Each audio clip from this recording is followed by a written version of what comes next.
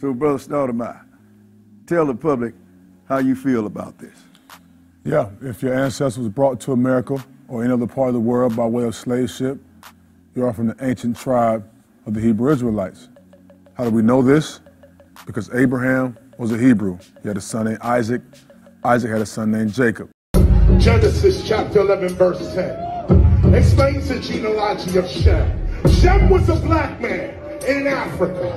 If you repeat this back, Genesis 14 verse 13, Abraham steps on the scene. Being a descendant of Shem, which is a fact, means Abraham too was Abraham, born in the city of a black man called Nimrod, grandson of Ham.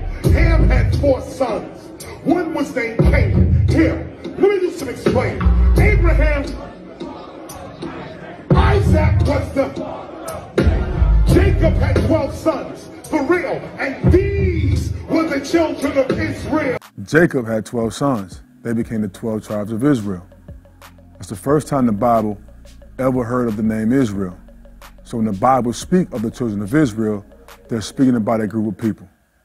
This is very important to know because it's black history. This is true black history for all of us to understand our ancient history and who we are and what our purpose is. Who are the only people that was bought here as slaves? We were. And the Lord already told us before we even got to the promised land the first time, if we obey his laws and keep his commandments, he would make us the top people. But if we should not obey his laws and keep his statutes and commandments, he would send us into slavery. We'd be sold as male and female slaves, and we will be hid away in prison houses. We will be the tail and everybody else will be the head. So, Brother Stoudemire, understand this. Brother Stoudemire? Absolutely, and it's very important for all the rest of us to understand it, because when we talk about Black History Month, a lot of us can't go past slavery.